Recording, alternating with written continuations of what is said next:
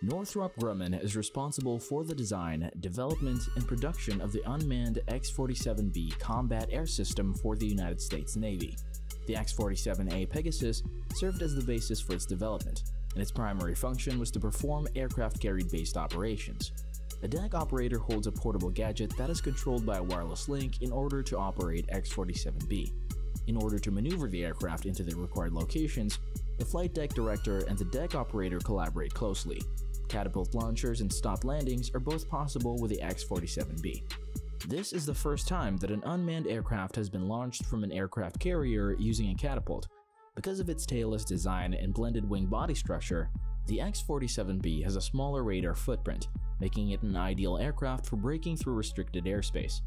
In 2015, the X-47B made history by successfully completing the very first ever autonomous aerial refueling. The probe and drogue technology, which is often utilized by manned aircraft such as the FA-18 Super Hornet, was utilized in order for it to acquire gasoline from an Omega Boeing 707 tanker. In contrast to its Pegasus counterpart, the X-47B is equipped with a distinctively different set of landing gear. While the main gears each have a single wheel, the landing gear in the front of the aircraft, known as the nose wheel, is formed of two wheels. Even though the primary gears only have one wheel each, the arrestor hook that is attached to the aircraft and the panache is able to grab one of the arrestor wires and slow the aircraft down as it approaches the runway. The Pratt & Whitney F100 turbofan engine is responsible for providing power to the aircraft. To preserve the stealth features of the vehicle, the engine was installed inside the fuselage. The exhaust was routed out the back of the unmanned aerial vehicle. The X-47B can fold its wings, reducing the wingspan from 38.2 to 30.9 feet and preserving more deck room as a result. This is a unique feature of aircraft that is mostly commonly used on aircraft carriers. The Bell AH-1 Super Cobra is an attack helicopter that is powered by two engines and is the successor to the AH-1 Cobra. The sleek appearance of the Super Cobra was passed down from its forerunner, and it's propelled by a pair of turboshaft engines. The Super Cobra is designed to be used as an attack helicopter, and it is capable of being armed with a wide variety of weaponry, such as Sidewinder air-to-air missiles and sidearm anti-radiation missiles. The UH-1Y is a twin-engine utility helicopter that was derived from the Bell UH-1 and Twin UE. The UH-1Y made its maiden flight in 2001, and it was accepted into service in 2008. The H-1 upgrade program, which was initiated by the United States Marine Corps in 1996, eventually led to the development of the UH-1Y. Both the main rotor and the tail rotor of the helicopter are designed to be resistant to damage caused by ballistics. The main rotor of the helicopter has an all-composite design, and it has 4 blades. Rocket launchers and machine guns are both options for armament for the UE. First and foremost, it is outfitted with a cutting-edge countermeasure system that includes countermeasure dispensers, radar warning receivers, and laser detecting devices. Testing of the X-47B demonstration aircraft took place when 2 autonomous jet-powered X-47B aircraft were built under the UCASD program.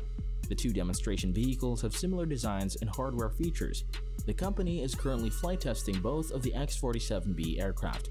They can accommodate various kinds of sensors for reconnaissance, intelligence, and surveillance, and have space for weapon systems. The payload is not installed on the demonstration units.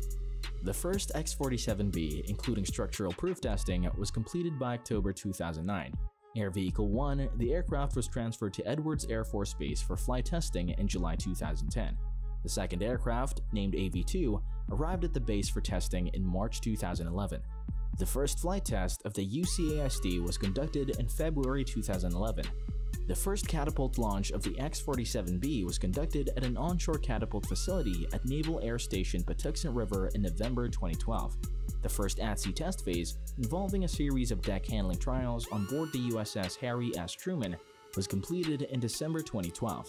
The aircraft was also tested for launching, operating, and recovering capabilities in the Navy Carrier Operable Area of 50 nm. The carrier launch, recovery, and deck handling tests were completed in December 2012. Operations of the computer-controlled X-47B UCAS are smart, and its flight control system is autonomous. The navigation of the UCAS is controlled by a hybrid global positioning system vision-based system. The flight path is pre-programmed, and its operations are monitored by a mission operator. The UCAS is equipped with electro-optics, infrared, synthetic aperture radar, inverse SAR, ground moving targets indicator, electronic support measures, and maritime moving target indicator sensors. And that's all for today's video. What are your thoughts on this?